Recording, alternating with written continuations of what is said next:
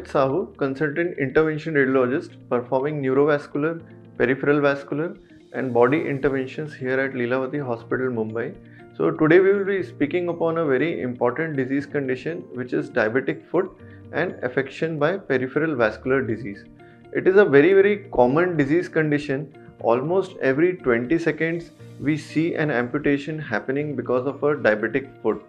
And not only that, it also results in an increased risk of developing medical conditions in these patients after they have undergone an amputation, and a large number of these patients are also at an increased risk of developing diabetic foot in the other leg within 2 years of a primary amputation. So it is very important that we identify diabetic foot early and diagnose the changes early so that we can start early preventive and curative treatment strategies. So basically there are two components to diabetic foot. One is neurogenic, wherein there can be a reduced sensation or absent sensation in the feet, and second is vascular component, wherein there can be a reduction in the blood flow to the feet resulting in various symptoms. One of the commonest symptoms that we see in these patients is development of pain or cramp-like sensation in their feet when they walk a certain distance. After walking say 5, 10, 20 minutes, they will start to have cramp-like pain or pain in their calves, because of which they have to stop. This happens basically because there is a reduction in the blood flow. The leg is not able to carry on the routine exercise, or the routine requirement of the blood is not met, and the body perceives it as pain. So usually patients walk for some distance, they develop pain, they have to stop a certain amount of time so that that pain goes off, and again they are able to walk for another little distance before that pain comes in again. So this is commonly called as a claudication.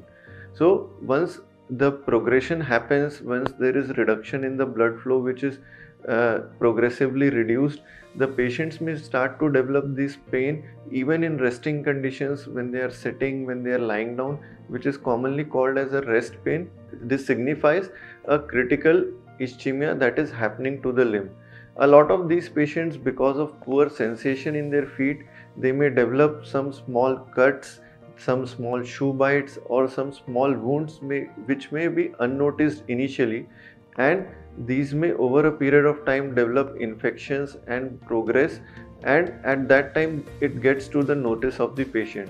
Because of the lack of sensation and again because of lack of the blood flow, the healing is not proper, the timely pickup of the wound does not happen, and a lot of times when the blood flow is very poor, some part of the tissue may start to die off, it becomes dead, it becomes dry, and may require a surgical intervention by cutting that dead tissue, which is called an amputation, and thus the patient may end up having a loss of limb, a loss of part of the limb because of this gangrenous changes.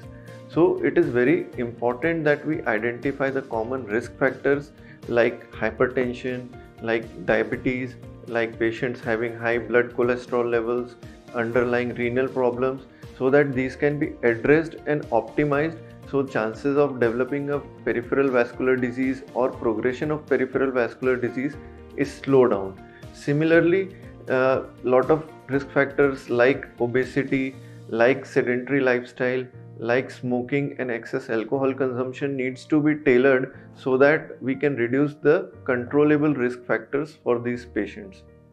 Again, once we identify that the patient is having changes of diabetic foot, a detailed assessment for the neurologic and the vascular involvement should be done, and treatment should be guided so that we can optimize the situation that the patient is in.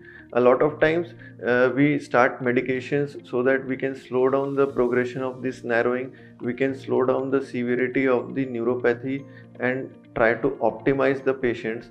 But a lot of time, because of the changes that the patient present with, there may be some surgical or an interventional treatment may be needed. If there is a wound or a gangrene, it requires surgical debridement or amputation. If there is a severe narrowing in the blood vessels, if the blood flow to the feet is compromised, the patient may require an interventional treatment like an angioplasty or stenting procedure. By this, we do a non-interventional, minimally invasive procedure like what the cardiologists do for the heart. Same thing we can do for the peripheral vasculature as well. What we do is we do an angiographic procedure to assess the blood flow, and we can do angioplasty and stenting procedures so that we can improve the blood flow up to the level of feet. What this does is it improves the blood flow so that the symptoms of the patient like the pain resolves, and also it allows improved perfusion to the feet so that the wound healing is good and even the healing of the amputation stump is good. So it is very important in patients with diabetic foot to do regular self-assessment, to look for early cuts, early small wounds, to be careful when they are clipping their nails so that they don't injure the normal tissue. It is important to get an early assessment done for neurogenic and the vascular involvement, and if needed, get an interventional opinion for optimizing their vascular condition, and if needed, any surgical or interventional procedure as per the need of the patient. Thank you so much.